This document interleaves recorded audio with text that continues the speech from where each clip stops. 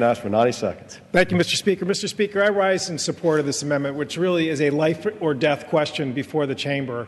On February 7, 2010, a bunch of workers who were at a natural gas plant construction site early in the morning lost their lives in a horrific explosion because there was a natural gas blow where they intentionally put natural gas through the pipe that was being installed as a way of cleaning it.